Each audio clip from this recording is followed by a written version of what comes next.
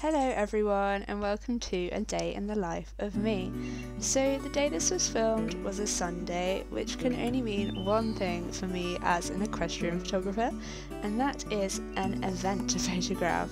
But first things first, I have two very impatient boys to sort out who would be very annoyed if I left them to their own devices while I went to photograph an event. So they do get sorted before I leave. Early this morning I came down and I fed them. I gave them their hay at around 7 AM, then go home and get breakfast for myself before walking back to the yard at around 8 AM to make a start on their stables. So today, with it being a Sunday, it was full muck out day, which means we get all of their straw, everything out of their stables, and we chuck it on the muck heap. We just gut the stable. So the first pony, or should I say horse, I mucked out was Reggie. Reggie is my new horse. He's a 16.3 thoroughbred and he's 8 years old. So far with Reggie we have just hacked and we've had fun, but this summer I'm really looking to crack on with some jumping and lots of lessons, so I'm really looking forward to the future with this boy. Now, I can't take all the credit for this muck out because I had my lovely mum and brother helping me today. We had my brother on his tractor doing muck runs and my mum doing hay nets and water and just helping me out with the endless shoveling, because I will be the first to say Bugsy and Reggie are not the tidiest horses in town.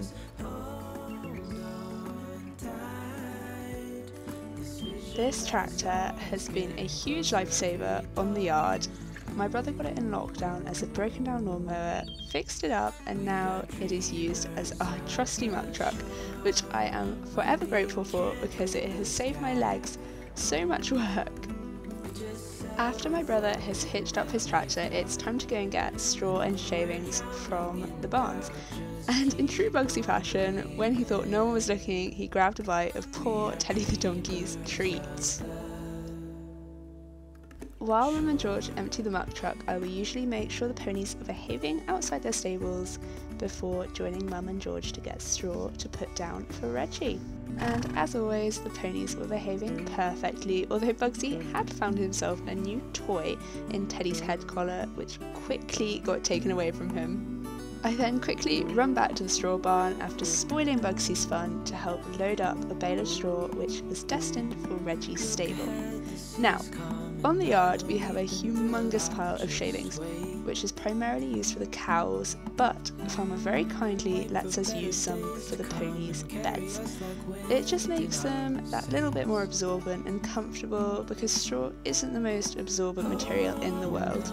This is definitely my favourite job on the yard because it's so satisfying digging into a huge pile of shavings. However, fitting it into the bags is not so satisfying.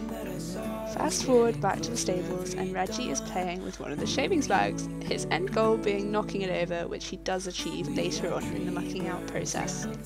Each of the boys gets their own bags of shavings, which we place outside the door before putting them inside. We use them as a base for the beds. It just means that the wee gets absorbed by the shavings and the top layer of straw gets left nice and dry for the ponies to lie on. And here is Ted the donkey having a play. He loves playing with hands, which I find adorable. Moving on, before we put the shavings down, we do have to sweep the stable out thoroughly.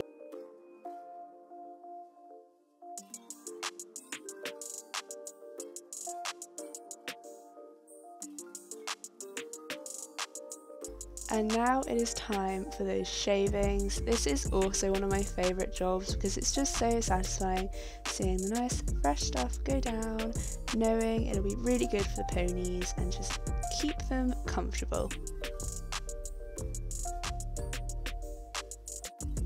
How satisfying is this? When I'm doing it, I honestly feel like one of those TikTok ASMR people. It's just the best job. Building Reggie's bed is a real process because, let me tell you, this horse loves to lie down and he needs a big bed. He's a big boy, he deserves a big bed as well, so I have to build his walls quite big.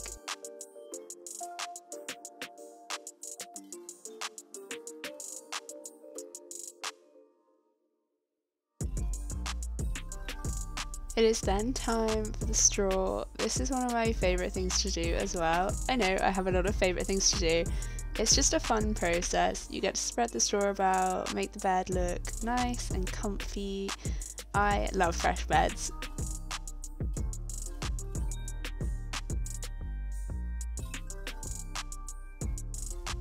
And never forget to take your string and scissors out of the stable after you have cut your bale of straw, because you never know what a horse is capable of. I'm sure all my accident-prone horse girls can relate.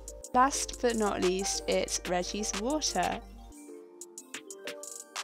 So Mum actually took charge of this for me, grabbed buckets, grabbed Bugsy's water at the same time. She's very good at multitasking. Chucked Reggie's in. All I had to do then was grab a bucket of water to top up Reggie and Bugsy's water.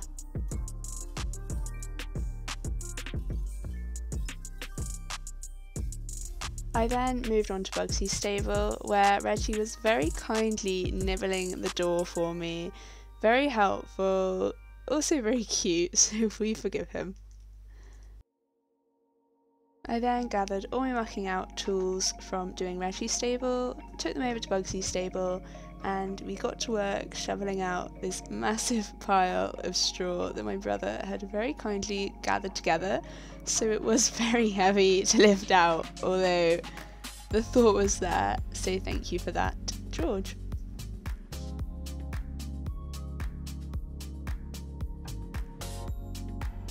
We then filled the wheelbarrow up, so while George emptied the muck truck, it was time for my daily dose of Ted.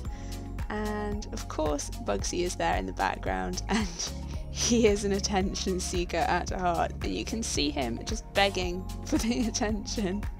But then my daily dose of Ted comes to a halt because George comes back with the wheelbarrow.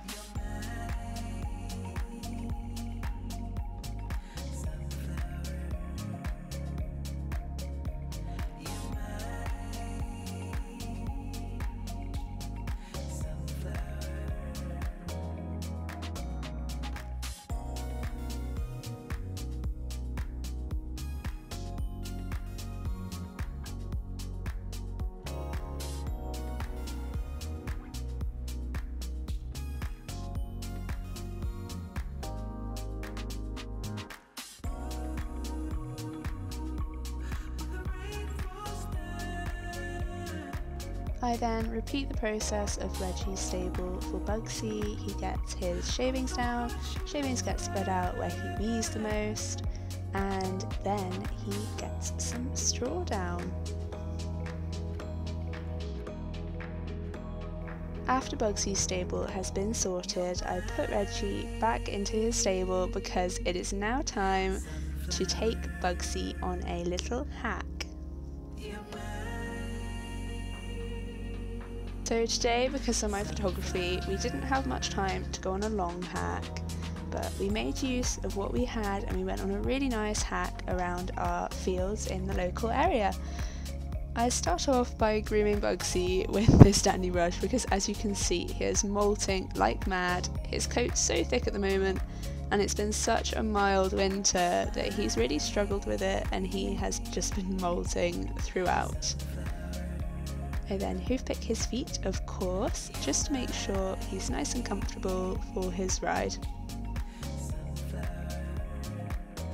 Bugsy then takes some big stretches with his back feet. This is something he does quite a lot. It's really cute. When I pick up his back feet, he will just use the opportunity to stretch sometimes.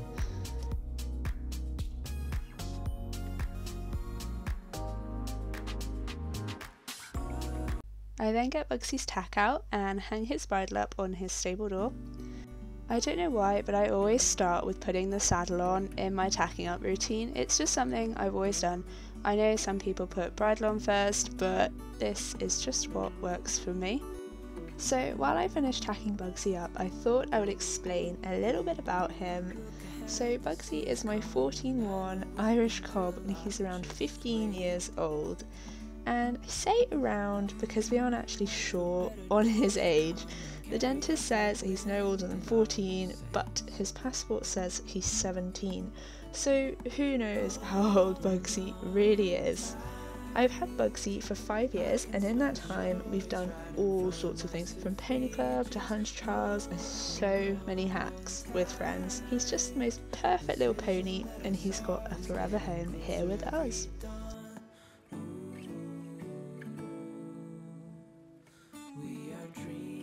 So the final step of my tacking up process is putting Bugsy's bridle on and also wiping the sleepy eye out of his face, because his eyes get so grotty.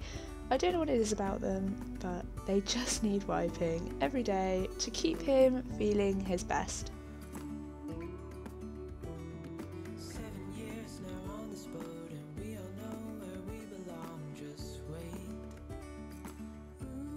So when I'm putting Bugsy's bridle on, he has this really funny habit of trying to walk away. I think he forgets he's tied up, because he does just try and just set off. He's really set on going for a hack, and I just have to remind him that he is still tied up and that I've actually got to get ready before we can go. And speaking of getting ready, my boots are the most disgusting things known to man at the moment. They really need a clean, and I keep telling myself I'm going to do it, but then it just gets put further back on the list because I'd rather be cleaning my bridles or my saddles, and they just need to get done. I'm just going to do them one day. Before I leave, I'll say a quick bye to Reggie, and then I will go and retrieve Bugsy. He's really good. He does just stand and wait for me to get ready. I can trust him to do this, but please don't do this with your horse if you think they'll walk off, because they will take that chance sometimes, and Bugsy does too. I then hop on Bugsy and we are ready to go for our ride.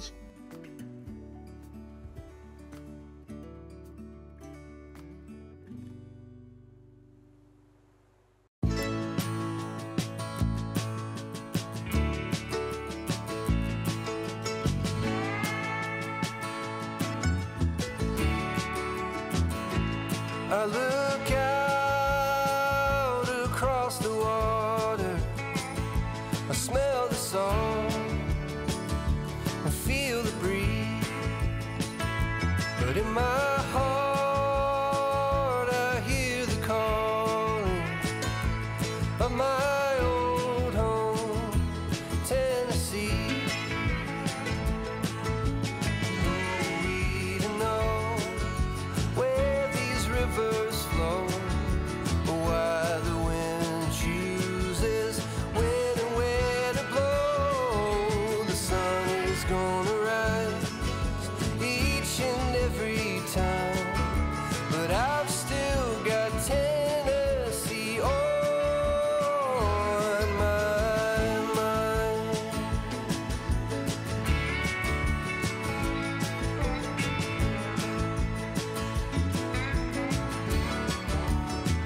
From Reaper's Fork to Watertown, and maybe Johnson City or Memphis bound. No matter where I go, no matter what I see, I still hear the calling of Tennessee. Who we know where these rivers flow, or why the wind chooses when and where to blow. The sun is gonna rise each and every time, and I've still got Tennessee on my mind.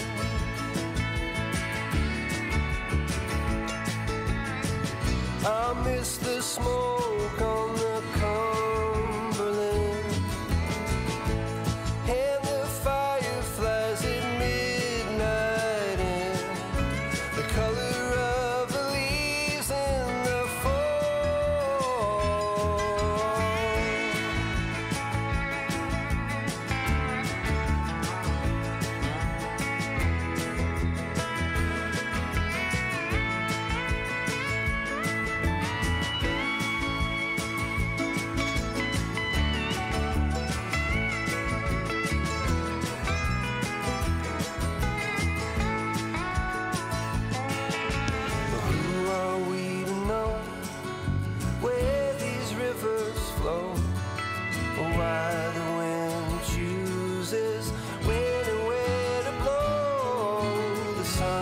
gonna rise each and every time, and I've still got Tennessee on. Yeah, I've still got Tennessee on my mind. Yeah.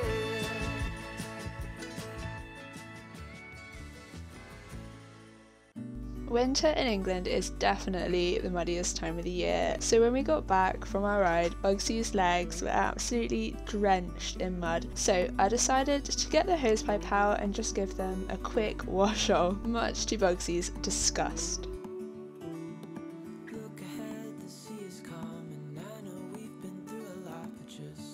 As you can see, Bugsy is showing his absolute disgust in this clip by lifting his leg up.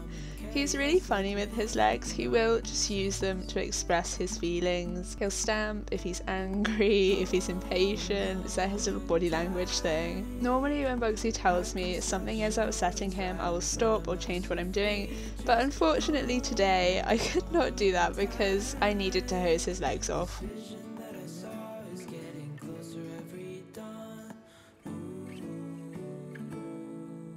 I then throw Bugsy's cooling rug on because it is actually quite cold in England at the moment, and I just wanted to make sure he stayed as comfortable as possible after his ride.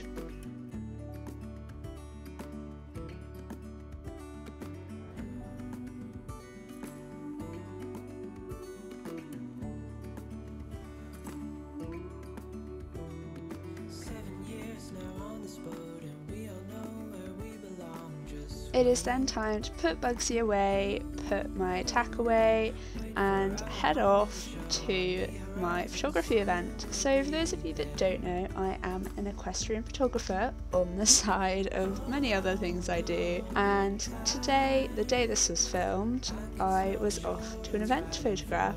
I did manage to get some footage at this event on my GoPro, so I will put that in now and I hope you enjoy.